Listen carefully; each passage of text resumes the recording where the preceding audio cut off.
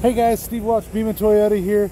Had a couple questions about this. So, I used to help people with this when before I was ever selling cars. So, what I wanted to show you here is this is going to be it's a 2019 Corolla. That is not really important to what I'm showing you here. But what I wanted to show you is what do you look for when you're buying a used car. So whether you're buying it from a dealership, whether you're buying it from an individual, there's certain things you want to double check that could be important to obviously how long the car is going to last you, and even more importantly, how much you pay for the car. So there are different ways that you can save a little bit of money when you're kind of negotiating on the price when you're talking, especially to an individual. So now chances are a dealership has gone over the car and they would probably know if there was any issues, and most of the reputable ones, we would disclose that to you if there'd been damage on a Carfax or things like that. So or if we just noticed something, we would more likely than not disclose that to you, just for most dealerships. I know Beaman would, but I'm gonna leave a little bit of room there for some dealerships that are less than honorable. But most dealerships, especially those that have been around a while, are going to disclose if there's any issues with the car. So this is kind of for you and for your own peace of mind for looking at a car, to be able to know some things that you can check to be sure that at least you're doing your due diligence to make sure that the car is at least a good one, and maybe finding a way to save just a little bit of money on the car. So I'm going to show you this one here. So what I want to show you first is one of the easiest things you can do is check your lines. These lines should be fairly uniform. Now some manufacturers aren't as precise as Toyota when they build them, so they could be a little bit off, but you shouldn't see a side on this side where it's like that, and then a side on this side where you can, put your finger all the way down in it. They should be about equal on either side. And then how your headlights sit, you always want to look at how your headlights sit. One of the reasons that I am focusing on the front end for this is because the front end is more likely than not one of the main spots that's going to have damage if it's ever been in an accident. So that's one of the things that I'm showing you here. We can go over mechanical here in a little bit, but I'm going to go over how you can tell if a car has been in a wreck. So if you can tell that a car's been in a wreck, then you can actually save yourself a lot of money. If you're okay with buying it, there's some cars that have been in a wreck, and if they've been fixed, they're fine. Don't get me wrong there. There's, if it's been in a wreck or if it's had damage to it, there's no issues with that. And I will say this too, while I'm thinking about it, always pull the Carfax. Carfax is going to tell on a car, but realize that a Carfax is not 100%. Carfax will only tell you what's been reported on that car. So if somebody fixed it themselves, it's not going to show that. So but just kind of looking, you always look down here, watch for different colors paints. Now if you're a colored car, it's a lot easier to see something like a red or something like that than what it would look like even on a black or a white car. That's my opinion. I just find it a little bit easier. But always grab down here, give you a little pull on here, see if you can get that bumper to pop out. If that bumper pops out, it probably means those clips have been popped. Now that's more of a way to help you save some money, because chances are if somebody's bumped somebody, you can have those clips pop out if somebody's bumped somebody but not really had that big of a wreck. So you can always have that happen. So always look at your lights here. These lights on most cars now, they're kind of more of a plastic. So over time, especially if they're drove a lot and you've got a couple 100,000 miles on them, something like that, these lights will get fogged up. Now they're pretty cheap to be able to change them. I mean, I had an old Corolla, it was a 99 Corolla, and I bought a pair of them on eBay for, I think it was $150 for a pair. And I think it took me about 30 minutes to put them in, maybe just a little bit longer than that, but somewhere 30 minutes to an hour to put them in on that car. And it changed the look and obviously the visibility of the headlights immensely. But like I said, I'm trying to help you save some money if you're looking at a car. If you got one that has those really fogged up lights, I mean, dealer prices on those lights are pretty expensive. Like I said, you can find them cheap, but you could probably get $500 off a car that's got really bad headlights just by pointing it out to somebody. Now, they might have taken that into account when they priced the car and tell you that as well, but just kind of letting you know. But always check, make sure all these panels line up. Make sure your doors line up. Watch for your doors being really, really close. If your doors are really close, chances are this fender's been pushed back. If it's really, really close, and then watch how your door opens. Your door should open evenly as well. So when you're doing that, you should be able to open it. Always check your tires. Now here at Beeman, we change most tires on used cars just because it seems like they're mostly, most of them will need it. Now, you can't really get in here too well to see the brakes, but what I tell people a lot of times is get in here and try to rub the rotor. The reason for that is that if you can rub the rotor, feel if there's ridges on the rotor. If you have any ridges on your brake rotor, you're going to have to change your brakes. Now, your brakes might have been completely, you know, they might have just changed the brakes, but they changed them from a brake pad that was squealing real bad to a brake pad that's new, but they didn't change the rotors because they're trying to get out cheap. If that's the case, you'll have ridges on those rotors, and it's going to wear that brake pad down very, very fast. So you definitely want to know that. I've also seen before where a company would change the brakes on one side and not on the other because maybe the caliper's wearing on that side, or it's holding or something like that. So always look and see if they have a new caliper on one side or a new brake pad on one side or something like that. And just realize that could be indicative of an issue on the other side that maybe wasn't that bad yet, but it might be soon. So so definitely showing you that. If your rears have rotors, then definitely check that too. If they have drums, there's really not a lot you can do on that.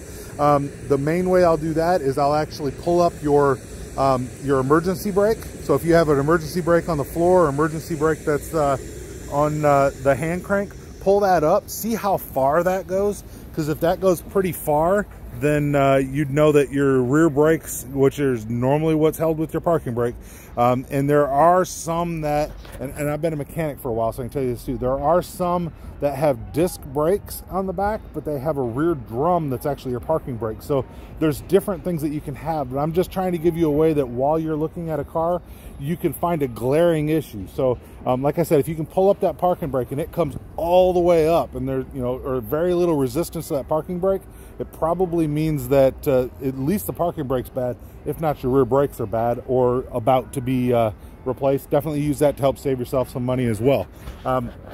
Always check your back. These are going to be a little bit closer usually just because how they put the backs on here. But check your gaps again. Always look at your gaps. If you're okay with a bigger gap or something that's been a little bit tweaked, you can definitely buy that.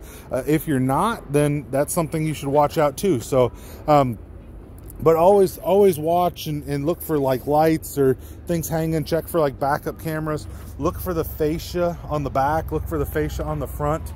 You can always see if something's been taken care of too, even if it's been kind of like redone and you know, just if it's had something done to it, right? So you can still tell if somebody's kind of taking care of it. Check your wheel wells, your inner wheel wells. Make sure that you still have this inner wheel well. Sometimes if you've blown a tire or been in a wreck, people will actually leave those out, which is not a good thing, but it's all about fixing it cheap, fixing it fast, and trying to get to the next level. I mean, don't get me wrong. I'm trying to show you stuff you couldn't see because even if you know, you're the most novice person, if somebody's duct taped something on, you can tell.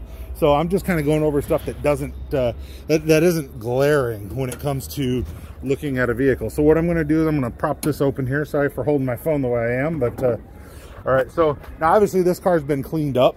This is on our used car lot, of course. So, but what I'm going to show you here is always look at your battery, see if there's any corrosion from the battery. This one's a brand new battery, so chances are we tested it and it didn't pass our standards, so we replaced it. If you look on the side of a battery, and I'll see if this one's got it. I don't see it on here, but if you look on the side of the battery, you might see something that says the date.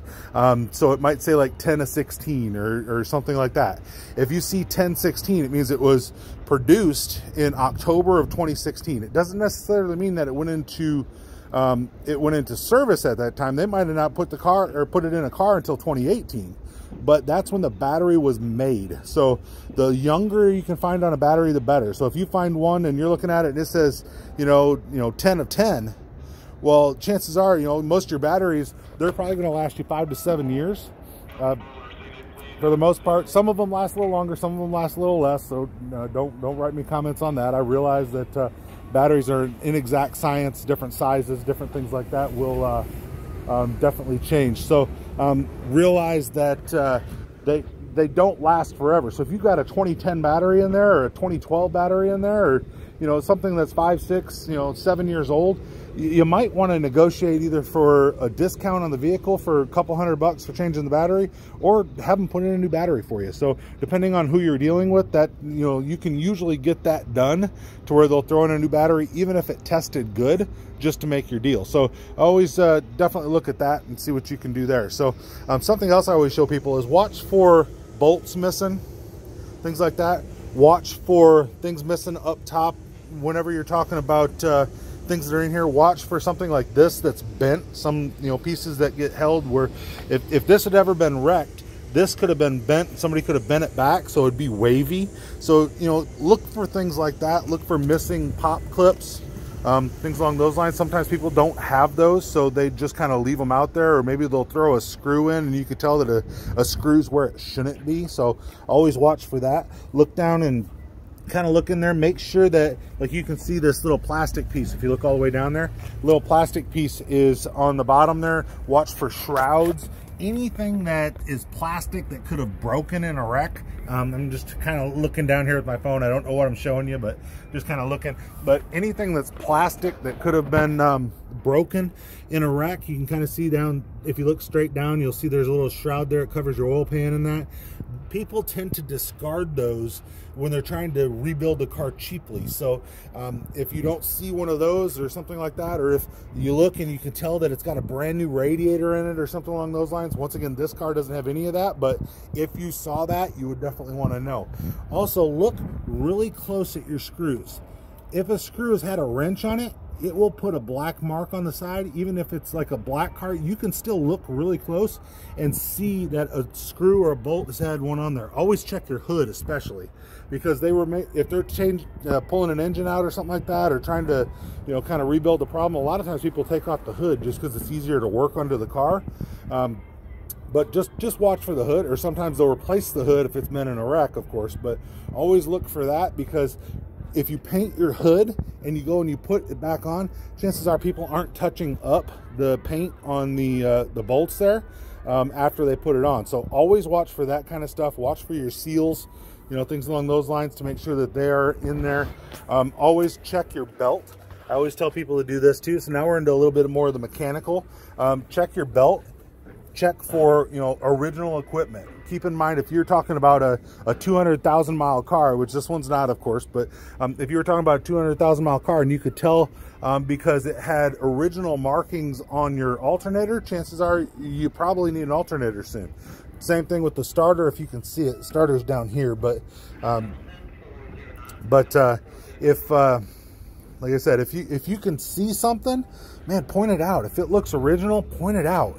If you see a crack or anything like that, point it out.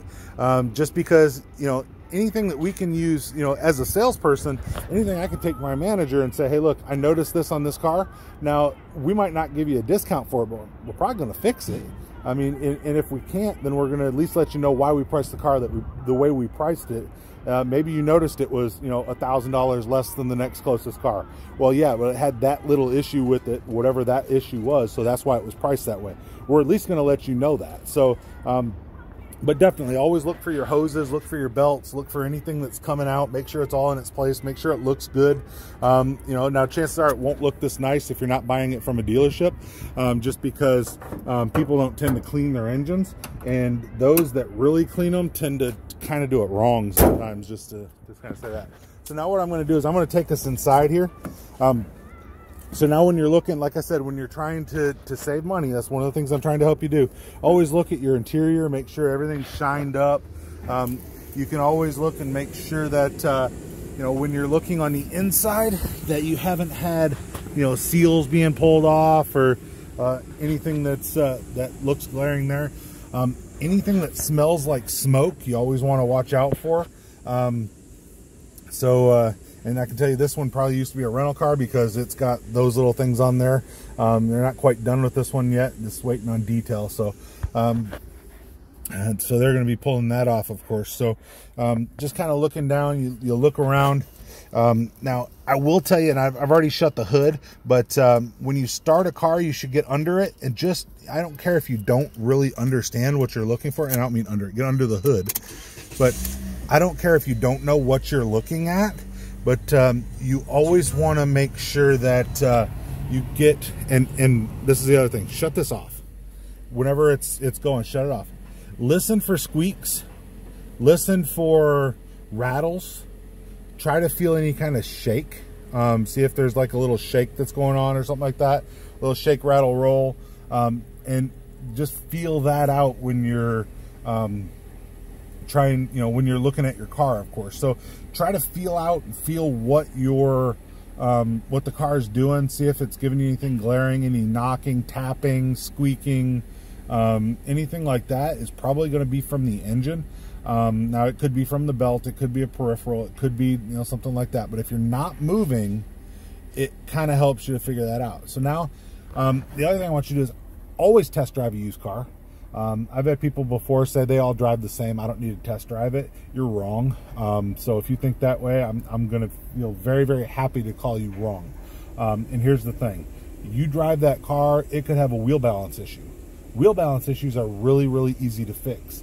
But if you drive it down the road, you get home and, certain dealerships might say, well, pay for a wheel balance then. It's your fault. It's your problem. You should have test drove the car. Just drive the car. I mean, it's not that hard, but you're going to find out, number one, when you start driving the car, make sure your steering wheel is straight. Let go of the steering wheel and see if, like this one's got the wheels turned just a little bit. I can obviously move this back, but if you're driving like this and you let go of the steering wheel and it does this to where it starts to turn on you, you got an alignment issue. So why would you not bring that up? So keep, don't turn the radio on. If you want to turn the radio on, turn it on while you're sitting still. Do not have the radio running while you're on a test drive. Just because, I want to see how it sounds. I understand you want to see how it sounds. You see how it sounds in the parking lot. Drive the car without having the radio on. It's going to tell on itself if there's any issues, if there's any little rattles in the back, if there's things like that. If they can't be explained, figure them out before you buy the car. Note them. If you note it when you buy the car, hey, it had a wobble, or hey, it had a balance issue, and you get in there and they go to fix the balance and find out it's not the tires, it's the ball joints. Well, you at least noted that when you bought the car, so the fact that it's noted will usually give you some type of recourse. So always try to make sure that you drove the car, you feel the car, you like the car. Like I said, I've gone for years with people before I ever started selling cars. I've gone for years with people trying to find, number one, ways to save you money, and number two, ways to make sure that you don't get a car that's going to leave you stranded or that's not going to do what it should do as a vehicle. So so definitely you want to do that. Make sure, this is something else that I always tell people to do, make sure that the car has the equipment you have to have. When I say that, like this one's got Bluetooth. All right, so if you say that Bluetooth, I have to have Bluetooth, don't go to a car that doesn't have it and say, well, I'm good with this one. Just realize you're not going to be that different, if you go up a year in price because the next one's got Bluetooth. Or maybe it's worth an extra $1,000 to you because you're going to keep it forever.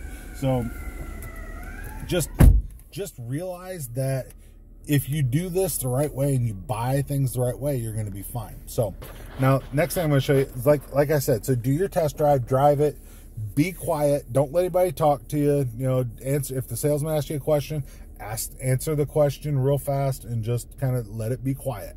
Don't tell stories, don't do things like that. Don't get me wrong, I'll BS with you with the best of them and we'll tell stories together if that's what you really want to do on a test drive.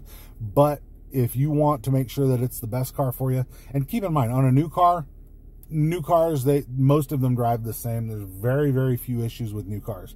Used cars have been used different. Used cars have been serviced different, stuff like that. So on a used car, I think you need to pay more attention on a used car to make sure that you're getting what you want. So now the other thing I'm going to show you is come down here, and if you turn on your air conditioning. Now, here's the thing. If it's 90 degrees outside, you're probably turning it straight to cool, and you're going to let the thing run and go, yep, I got air conditioning. Cool, we're lowering it down.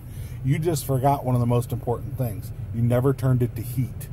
I realize you don't want to turn it to heat, but at least before you get out of the car, so say you've been on your test drive, and before you get out of your car, you need to turn it on to heat.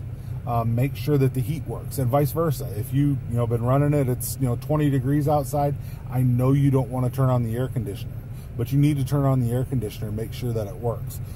Good way when it's cold is turn on the defroster, because that's going to actually show you if it's able to pull the moisture out of the air, which is done by your air conditioning system. So you always want to make sure that you at least check your AC and move it, get it up, get it down. If it's on auto function like this one's got, make sure that it does what it's supposed to do, and that you don't have to worry about it. And when you've got different levels, make sure you put different levels in there. All right. Also, make sure that when you get it up here, smell your vents, because here's the thing, and I'll tell people this too: you can clear smoke out of a car. It works very well for some companies. They can actually do a very good job of getting smoke out of a car.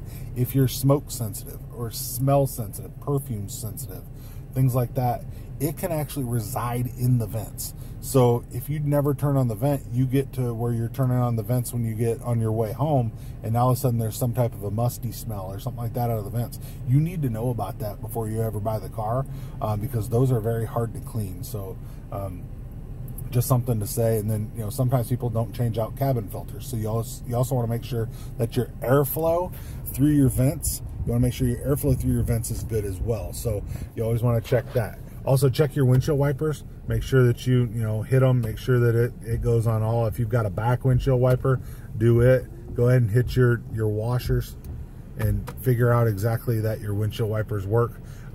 Different cars could have issues. I had a friend of mine that had bought, it was an older GMC. It was or actually not GMC, it was an older Chevy.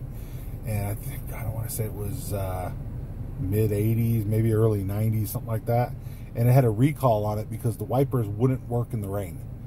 They worked every other time, but for some reason, something with the circuit board wouldn't let them work in the rain. So he had, it had a recall on it, so he had that fixed, don't get me wrong. But you always want to check as much as you can and realize that you're doing that. That's something else too. Go to safercar.gov, check for recalls on any car that you're looking at. A lot of times I like to put the VIN number, put it into a Google search, see what you can find out. It doesn't hurt to do that kind of thing. So maybe you find that the car you're looking at ain't the right car for you. Well, there's a lot of used cars out there, and maybe this is the one that you want. Maybe you're okay that it had a wreck on it. You just realize that you need to make sure it was fixed right. You need to look at that closer. Also, don't hesitate to take it to somebody if you choose to. Realize dealerships most of us are really concerned about our image and our reputation, so we're going to have our mechanics looked at it really good for you. Could something be missed? Sure. I mean, everybody's human, of course, but chances are a dealership's going to have gone over it and that. Now, buy here, pay here, man, get those things checked out. Just trust me, get those things checked out. And then some of your lesser places, any place without a service center, get that checked out, because they didn't even look at it. They probably didn't even change the oil. That's the other thing I didn't show you under the hood. Pull the dipstick, look at the oil. If it has a transmission dipstick, pull that and smell it. Your transmission should look cherry red for your transmission oil, and it should not smell burnt. It'll smell sweet. And that's the easiest way I can try to describe it. It smells more like sweet. It's a hydraulic fluid, but it should be like a cherry red, should not be brown, and should not smell burnt. If it smells burnt, you probably have a transmission issue that could be coming up. I'm going to say every time, because it's not every time, and I don't want those comments, but like I said, I'm just trying to help you guys to know what to look for. I'm sure that some people will probably disagree with certain things that I have to say. It's one opinion. I know it's one opinion, and I'm just, like I said, if you do a couple of these things, maybe you can save yourself some money, maybe save yourself some time, maybe you can save yourself some heartache by not being able to have a car because it's always in the shop. You know, and then always I tell people, look at reliability. So look up the car that you're looking to buy. Chances are Consumer Reports, JD Power, you know, some of those, they probably put out reliability on those particular cars that year. So if you're looking for a 2012 Camry, look it up. See what Consumer Reports said about the reliability for the year 2012. It's on Google. You can find it. So always look at, you know, what the top reliable ones are. Look for, you know, gas mileage. Realize that gas mileage on a used car is probably not going to be the same that it was when it was new. Now, if it's got 10,000 miles on it and it's a year old, yeah, you're probably about there. But if you've got 150,000 miles on a you know, Chevy Cavalier and you just bought it, you're not getting the same fuel economy that it got when it's new. It's just not going to happen. As they wear out, as they drive, they're going to lose some of that fuel economy. So you always want to know that you're not going to have as much fuel economy if you have a higher mileage vehicle. And then also look for the book and see what you've got to do for your maintenance coming up. And I'm just showing you this car a little bit here, but always look for what you have coming up in the maintenance, because certain things, especially luxury cars, something like BMWs, stuff like that, they've got certain procedures that need to be done at certain times, and they are expensive. So you find, especially if you find something that's at a really great deal, you might find out that you need to have a $10,000 service done to that car because of where it's at in the mileage, or it's just not going to run right for you. And that's why somebody gave you a $4,000 or $5,000 discount on the car, because you weren't you didn't know what was coming up on that car. So always protect yourself as best you can. Put everything in writing. If somebody promises you something, realize it ain't a promise unless it's in writing. Somebody can tell you all day long what they're going to do. Make sure they put it in writing. Make sure they take care of you. Make sure that they do the right things to take care of you, and you do the right things to protect yourself. Not saying that everybody in the car industry is shady, but because most of us and most dealerships are not. So I did want to tell you that. I mean, there's not a lot of those old-time used car people that you know, are second hated next to Congress. There's just not that many out there. So what I try to tell people is realize you can find a good person. You can choose your salesperson when you come to a dealership, especially. Don't just settle for somebody that's standing out front. Chances are they don't have a book of business because they either haven't done it long enough, or they haven't taken care of enough people to have repeat customers, or realistically, maybe they haven't made the best impression on people. So I always tell people, pick your salesman. I mean, if you're going to a dealership, walk into the dealership, walk around. Tell them you're there for service. Everybody's going to let you walk right past them. Walk around, look for somebody that looks like you want to work with them, and just walk up and just say, hey, are you busy? Are you a salesman? I had people do that all the time, and I actually really like that. So, you know, hey, can you help me? Yeah, I'm more than happy to help you. If I can't, I'll find you somebody that's going to treat you right, and they're going to help you. So definitely just realize that there's a few things that you can do. I know I've made this video long. I'm not trying to lengthen it anyway here, so I'm gonna kind of hope that I've showed you at least enough on the car. I will mention too, when you're looking at seats, stuff like that, always look for stains and stuff.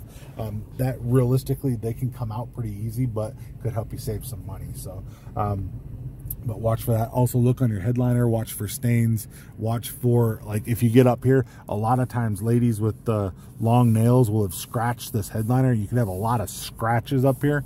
Headliners are pretty cheap to actually replace. They're not that expensive, but man, you can get some good discounts off of having scratched up headliners, and where it looks like a dog just clawed them, and or maybe a dog did claw, maybe it's in the back seat, something like that. But you can get good discounts for stuff like that. So but once again, Steve Welch, Beeman Toyota in downtown Nashville. I hope this video has helped you guys to know what to look for on a used car, to at least kind of protect yourself, and to kind of be able to do some things. By the way, what I was talking about with the brake, if you pull the brake up, just kind of pull it up with your hand there, and you can kind of see where it stops. You'll know where your brake is. Give it an extra little tug. You see I got some room there. So that's what you want to do to make sure that you've got, you know, some room on your back brake pads. I did want to mention that here while I was in here as well. Something else too, I'm going to do one other thing. Sorry about that. Put it in reverse. Make sure your backup camera works. Make sure your door locks work if it's supposed to do that. Neutral. Put it in drive. Make sure that, you know, there's no clunks, you know, no clanks, anything like that when you're shifting beyond gears. Make sure that it's not, you know, making any noises, any rattles, any dings. You know, like I know ding is a bad word, but to use for it, but like a, you know, like a metal to metal, like a bell sound, something like that. Make sure that you don't have any of those things that are happening.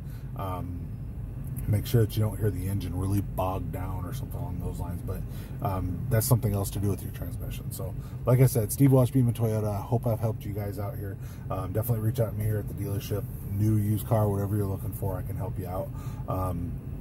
But definitely appreciate you guys. Like, subscribe. Hopefully I've helped you. Have a great day. We'll talk to you guys soon.